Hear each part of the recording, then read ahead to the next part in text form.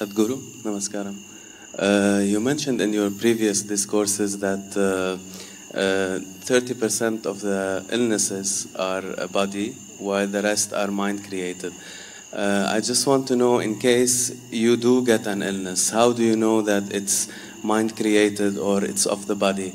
And in case it's psychosomatic in nature, what would be the emotional and the thought pattern that's behind it? How would you find that out and correct it if possible? Thank you.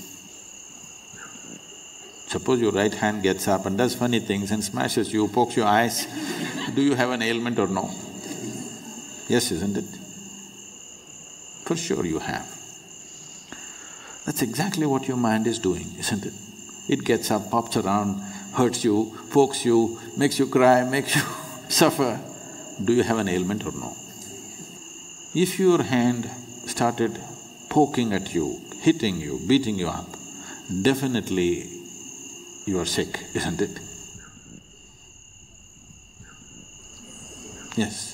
So if your thoughts and emotions are poking you, strangling you, torturing you every day, aren't you sick, I'm asking?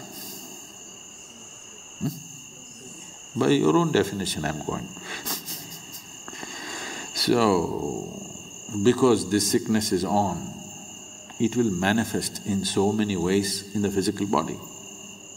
There is no question anymore. Every thought, every reverberation on the level of the mind, depending upon the type of reverberation you create, the whole chemistry is going through a change. It's all been measured. Right now you sit here and think about tigers, you have one kind of chemistry, chemical changes happen. You think about flowers, another kind of chemical change happens. All this has been measured. So for every thought, if the whole chemistry is going through thing, if your mind is in this state, you know what kind of soup you're making? You're a lousy soup. Not just lousy, poisonous. If you are soaked in this poisonous soup on a daily basis, how to know well-being? It'll not happen like that. We don't have so much control today in the world as to what we eat, what we drink, what we breathe, all of it is somewhat poisoned. Modern societies have started treating disease, ailment as a natural process, which is a serious mistake. Ancient societies always saw disease as something wrong. That's not how a man should be. A human being should not be in any state of illness, because illness means something fundamentally wrong.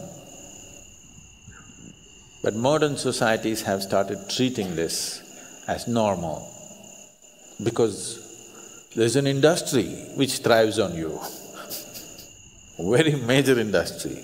The second largest industry on the planet is pharmaceuticals. So, if the second largest industry on the planet is pharmaceuticals, there's too much lousy soup, isn't it? Every day you have to add something to this to make it… No. If you're willing, we can make this into a very wonderful soup.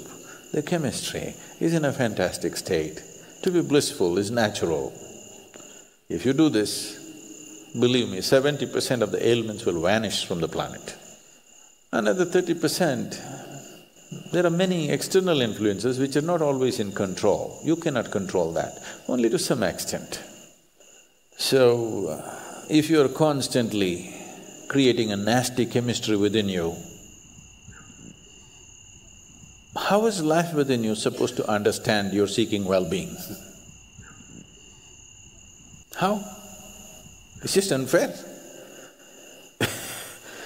Life within you thinks, he likes ailments and gives it to you. Yes? If you're poisoning your system from within, for which there is substantial proof, for every thought and emotion, the chemical composition of your body is changing, if you're creating poison from within you and you want to live well, how is it? Life doesn't work like that. Unless you do right things will not happen to you.